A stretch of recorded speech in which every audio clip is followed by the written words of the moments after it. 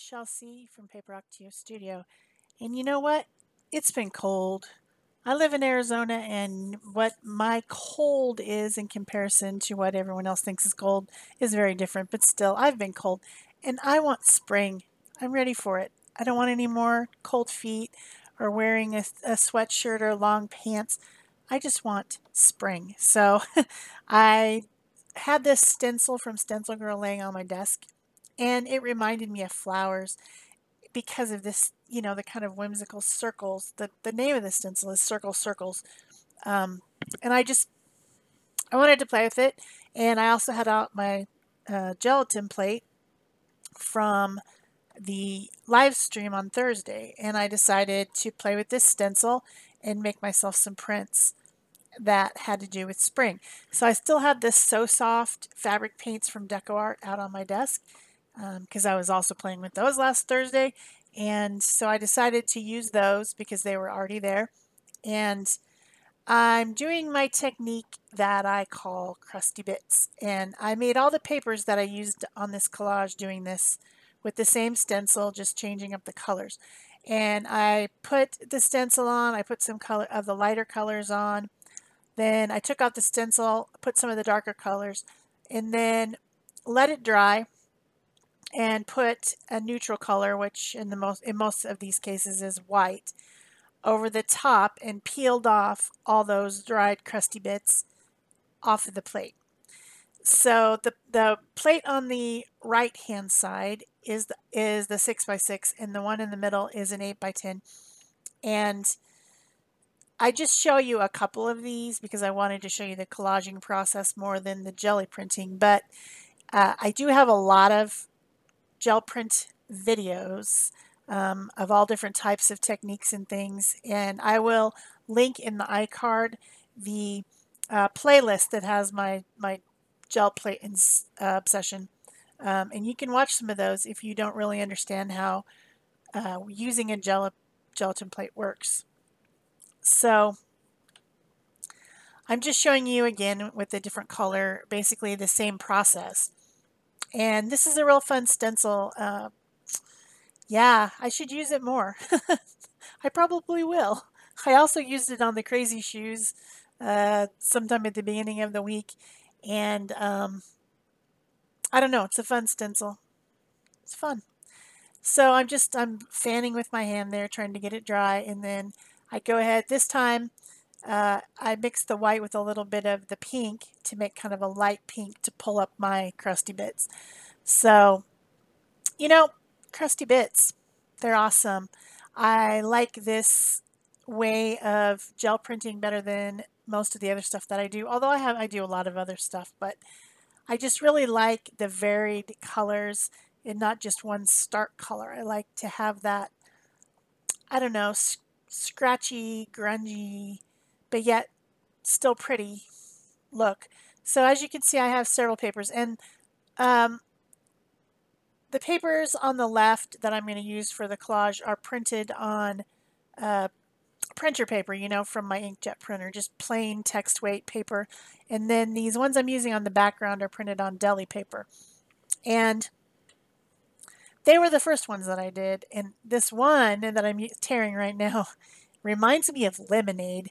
So maybe this should be a summer collage instead of spring. You can drink lemonade anytime, but doesn't that just remind you of lemonade? I don't know why. It just does. This is a handy little tool. This is a decal edge ruler to help me tear.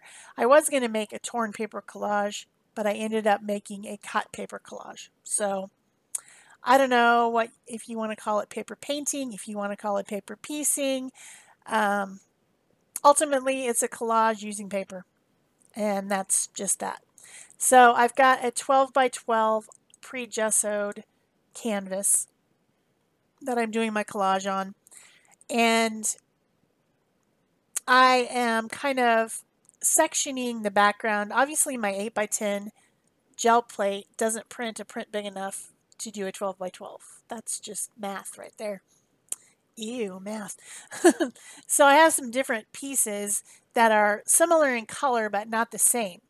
But I can use them and make it even more interesting than it would be otherwise. And I probably would do this anyway. I mean, even if I had a print big enough to fit the entire background, it would be boring. And I would do it this way anyway. I like to section things. Um, I don't know. I like to do abstract art sometimes, a lot of times. I don't know that I do it very much on my channel, but um, I like the idea of making sections. I like the rule of thirds. In this case, it's kind of 2/3, 1/3, although it's a little bit off. But I wanted the predominant piece to be that lemonade piece. And then I wanted to fill in with the other pieces and make kind of a grid pattern. So then I had to decide what I wanted to put on my collage. And of course, like I said earlier, the stencil was sitting on my desk and it reminded me of those fun flowers, whimsical flowers that you see around a lot of places that are just basically swirls. And the stencil is a bunch of swirly circles stuck together. So I thought I can use those swirly stencil circles to make my flowers, and it will be so easy. So if anybody wants to make a collage like this, I recommend this stencil. It's so easy to cut out those shapes once you've printed them, or even if you just stenciled them. You could just stencil them. You don't even have to do the gel printing if you don't want to. I recommend you do it because it's fun, but if you don't want to, you could use this stencil to make these flowers so easily by just stenciling it, and you would still have those kind of white swirlies around the edge. So I drew out my pattern, my general pattern. I didn't make an actual cutting pattern this time because I knew I was just going to wing it. I wing it. That's what I do. So I'm not that fussy. Things move around, things change. It's very organic process for me, also very relaxing. I love to do this. I love to do this. I was having so much fun doing this that I didn't want to stop, literally. I can't even tell you how much I love this. But I started out with my kind of jar, and I did it in the blues because I have a blue mason jar that I drink water out of all the time. Kind of I don't know, redneck of me, I guess. I don't know. But mason jars make really good glasses. If you like to have a glass with your ice water or your iced tea, that's a great alternative. It's nice and big, whole quart. And I probably drink 4 to 6 of those a day, either water or iced tea. So this is my blue jar. I guess it's a mason jar. It's also a vase. So then I took the print that has the darker greens that I printed, and I'm cutting stems and leaves out of that. I don't want everything to look exactly the same, so it's a random process. I'm cutting one by one, making some of them bent, some of them curled, some of them curved, because, you know, taking a die cutter and making all the leaves the same would not have the same organic feel in your collage. I think anyone can cut out a leaf shape. I mean, if you don't think you can, just go try it and you'll figure out that you can. So then I had the 2 different pieces. One of them has yellow, red, orange, and pink, and the other one has pink and purple, and then some purple mixed in with white to make kind of a lavender color because I didn't have a lighter purple. And I'm just cutting around the circles, and because of the stencil, I have those extra printed circles on there, so it's just easy. It's simple. The only struggle that I'm having is that because the stencils are laying on the stencil, all the circles are laying on top of each other. Some of them are not full. So then I just cut out the partial ones and I tuck them behind the other ones. And I end up with some paper left. I don't even have to use it all. But this is just inkjet printer paper from my printer that I've printed on with my gel plate. So easy, so fun, so freeing, and very springy. Or maybe summery, springy or summery, depending on whether you think that paper reminds you of lemonade or not. So then I'm using my Liquitex gel matte medium. I've used it for the whole process, and I also have a used up gift card from Amazon that I'm using to make sure that there aren't any bubbles if I'm doing a larger piece of the paper. Like when I was doing the background, I really had to carefully remove any bubbles. And with these smaller pieces, it's so easy to put them on. I mean, I'm just using my glue brush, spreading out some of the glue and sticking them down, and then using the glue brush over the top to smooth it and put an extra coat over the top. The whole process, I used the Liquitex matte gel formula medium. Sometimes for lighter papers, especially things like napkins and tissue papers, I use the fluid matte medium. So I do recommend that you have both, and you just get a feel for which kind of paper takes which kind of medium. Um, it's just a thing. It's a thing that I believe in. So I liked the thicker formula for this, and that's what I used. So then I start putting down some of the leaves around the edges because I know that they're going to be out there. And then I start to place my flowers, and my original placement got ruined, because I dumped them all off. So then I had to rethink it.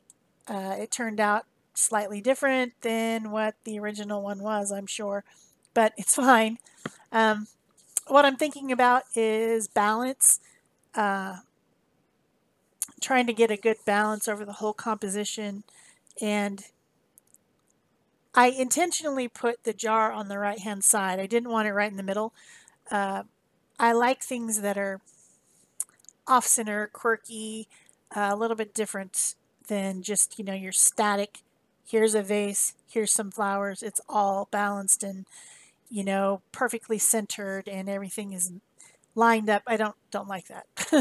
But I still do want balance. I want everything to not feel like it's off kilter when you look at it. And I want flow. I want you to be able to look from one side to the other, going around the canvas in a circle so that your eye doesn't fall off the edge. So that's what I'm working on as I'm gluing down the flowers. And I want some of the leaves to be sticking out on top. Some of them I've already glued down, so I end up adding more leaves.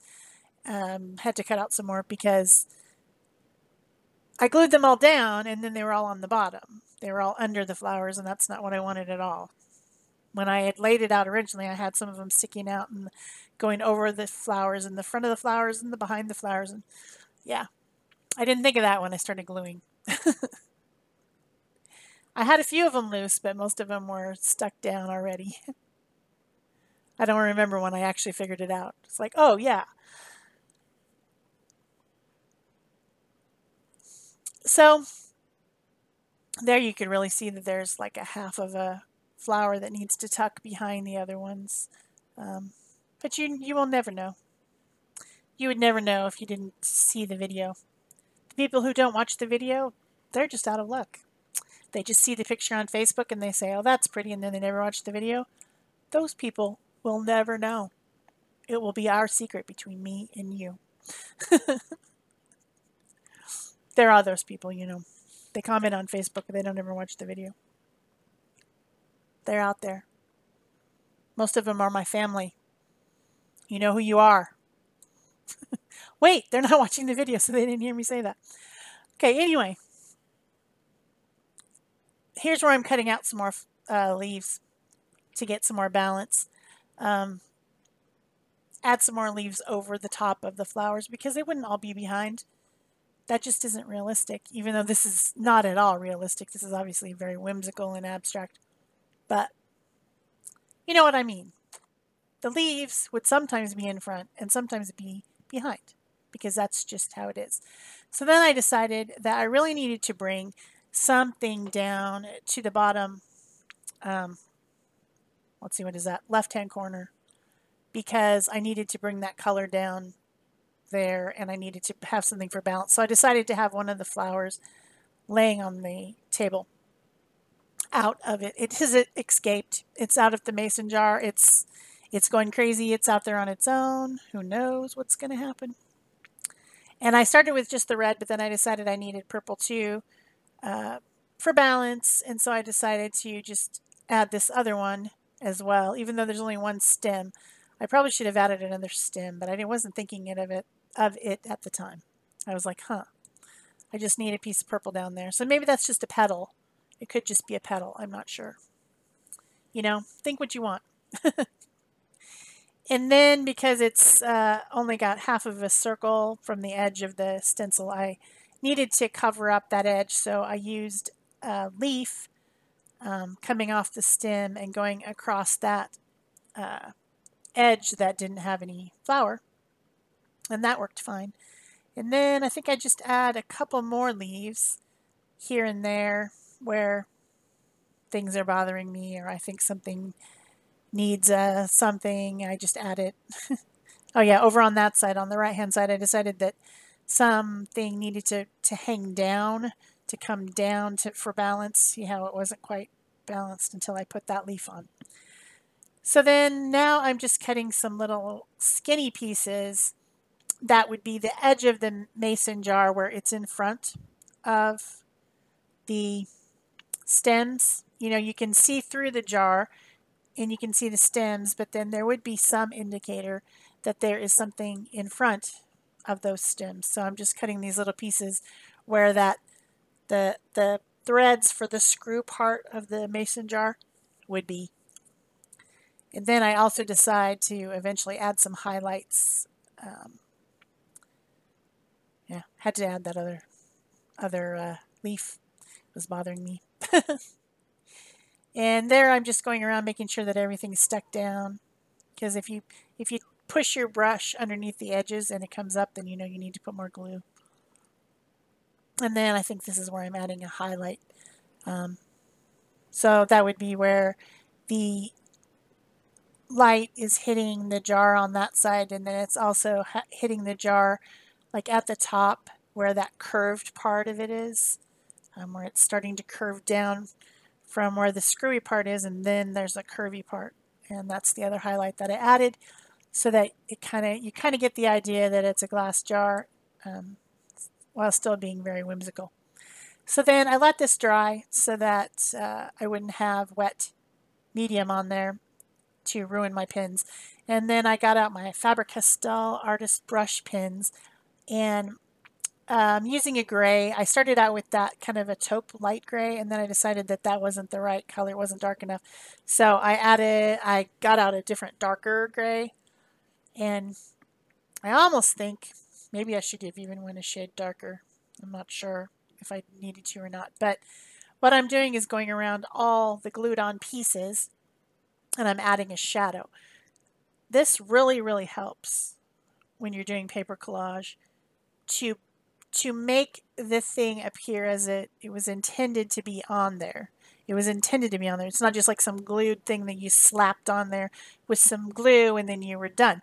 No, this is like a finishing adding of intention is really what it is. I intended these things to be here. Here's the shadow around the edges. You know, there I found a spot where there was something coming up, so I had to glue it back down. Even as you're doing your finishing, you still might find something that's a little bit loose and might need to get collaged back down. So I went around the edges of things, also adding in shadow where the tabletop is, because I don't like it when things float. That really drives me crazy. So yeah, I had to fix that. Then I decided to add a few little details, starting with the gray. I put some gray dots in the centers of the flowers as if they had stamen. And then I got out my white Posca pen because I really can't do a project without a white Posca pen. It's hard for me. It's a struggle, you know. I probably need a 12-step program for that. So I drew a circle around all the gray dots. And I'd only put those on the reddish pinkish oranges ones. So then I decided that the purpley pinky ones needed white dots. So that's pretty much the finishing. If you've enjoyed this, please give me a thumbs up, leave me a comment so I know that you're here. Subscribe if you haven't already, turn on your notifications if you want to be notified, and share if you want to. You getting tired of hearing that? That's it for me. Thanks. Bye-bye.